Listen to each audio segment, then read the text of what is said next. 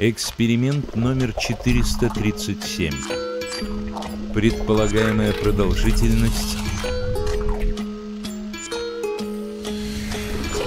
никто не может скрыться. The recording that when I called NASA yesterday and I spoke with someone in your Washington, D.C. office, I was told that he's scared to death. He's going to denounce his citizenship and go back to the Philippines. Okay. That's what I was told by NASA yesterday when I called. Okay. And directly from your office. Did you record that conversation with their knowledge? Well, I'm sorry? Did you record that conversation with their knowledge? Are you recording my conversation with that knowledge, sir? No. I'm sorry? No, I'm not recording any conversation. You're not recording any conversation with my knowledge, and NASA isn't either, and you can't get through it anyway. If you want to leave a message, it rings and rings and then hangs up on you. Same with Wallop Island. So I would love to leave a message there. Could you give me a direct answer? Because it says you're the scientist here on the NASA website. Yeah, I'm involved in the project, but... You are a scientist, so then, and you know that this is experimental, you've never done it before? No, it's been done in the 1970s, it's been done recently in the 1990s and 2000s. Oh, that's not what it said on this article here. 3, 2, 1, 0, plus 1, 2, 3, 4, 5, 6, 7, 8, 9, 10, 11, 12, 13, 14, 15. It hasn't been done since 1970, the lithium release in the daytime. Why would it be done now then, sir?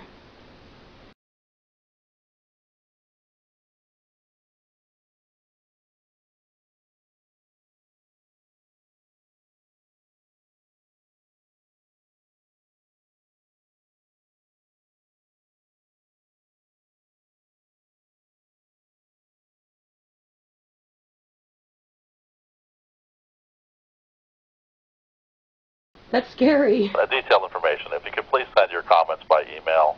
Okay, will you respond to my email if I send them? Happy to answer them, yes. You will. Okay, what was your email, sir? Douglas.e.Rowland, D-O-U-G-L-A-S. Douglas. I'm sorry? E. Dot Rowland, R-O-W-L-A-N-D. At, NASA.gov. I'm sorry? NASA.gov. NASA.gov. Okay. Well, I will be expecting an email back from you then, sir. I appreciate it. Yeah, it's very important we communicate what we're doing to the public.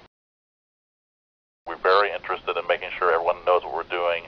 We're not, we're a civilian space agency dedicated to science and research and so on. So we're very, very keen to make sure that the taxpayers know what we're doing and everything. So. Well, you know, when the article came out in the major newspapers, including the Huffington Post, there was no mention of lithium. Not one. Not one mention of lithium. Until I heard the recording of the actual, I listened to it. I listened to the rockets go off. I had no idea there was going to be a lithium dispersed until I heard payload, lithium, disperse.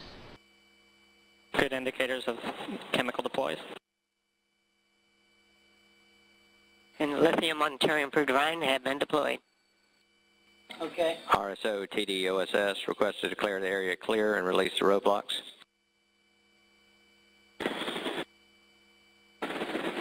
TD concurs if RSO does.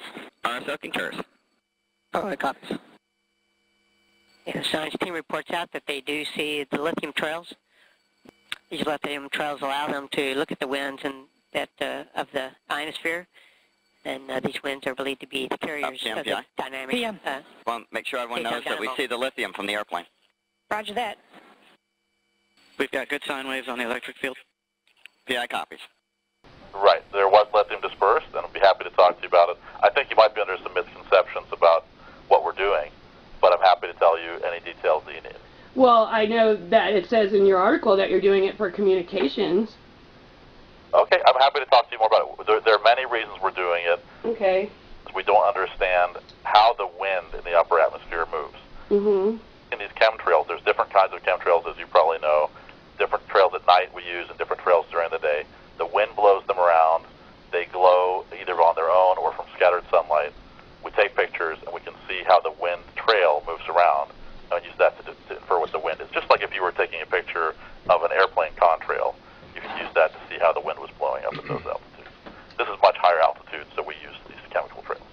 what is the purpose of knowing what the wind's going to do in the ionosphere? The purpose is the ionosphere is really to understand our planet. It's very fundamental science. We're trying to understand. Every day we know there's electric currents that flow over the head. They're just naturally there. They've been there for, ever since the Earth had an atmosphere and a magnetic field. And the wind is driven by the sun. The sun heats the atmosphere. The wind blows. And every day that wind drives an electric current. And we're trying to understand what causes that. Essentially, how does it work in detail? And also importantly, when the sun becomes active with lots of sunspots and lots of magnetic activity, that changes the wind pattern and changes the electric current. So we want to understand both what it is on a regular day when there's no solar activity, and then what it is when there's a lot of solar activity. Is there some other kind of a way that you can use it without dispersing the lithium? We're researching other ways. The lithium is actually harmless to the environment, and we could show you more about that. But it is tricky to use because it's very faint. You can't see it with your naked eye. You have to, have special cameras to see it and so on. So we don't like to use it for that reason. It's hard. In other words, it's hard measurement to make. We're researching other ways to put sensors directly on the rocket to measure the wind, and those are ongoing. We're trying to develop those now. In fact, one of the purposes of this mission was to do that. Okay. Well, you've explained it to me then. I don't agree with it, but I appreciate you explaining it to me.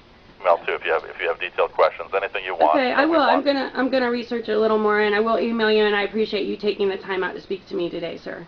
Get your call. It's not often we get to hear from members of the public and people who are really interested and concerned with what we're doing. And I really appreciate your time. I wish more people would call. I really do. I've called my senators. I've called my governor. You can't get through to anyone, sir. You can't get through to anybody. Yeah. I go to my city council. I live in rural North Carolina. They don't care. They laugh you out of there. There's no other recourse for us, sir, unless to talk to people directly and find out what is going on, because we're paying for it. Well, I don't know how far you are from Wallace Flight Facility. Is that easy? Is that drivable from where you are? Where is it, sir? I don't know where it is. It's north of Norfolk, Virginia. It's on the eastern shore of Virginia. If you're at Norfolk, it would probably take you another 2.5 hours to get there. Uh-huh. So if you're in North Carolina, I don't know where you are, but maybe. Right. Yeah, I'm in western rural North Carolina near the Tennessee border. Have a chance. You might consider either going to Goddard Space Flight Facility, which is outside of D.C. There is Clemson University, which is where all the chemical release work is done. Oh, really? Well, that's very close to me. You might contact those guys. I'm sure they'd be happy to explain what they're doing. Oh, that's awesome. Okay, I will do that. Just ask for the science department. Well, I don't know what department they're in, but Larson, L-A-R-S-E-N, Miguel Larson is the lead, and he's been doing this for decades and can explain in detail what they're doing and why it's not an issue for people living. We wouldn't, we would be, as a government agency, we would not be allowed, to do anything that would be harmful. So he's under strict controls and that sort of thing. So he can explain it to you. He can even show you around, that sort of thing. Okay, and you said his name was Miguel Larson with an L? L-A-R-S-E-N. Okay, at Clemson. Okay, well, thank you so much, Mr. Rowland. I appreciate all of your information. Yeah. Thank you. Have a nice day.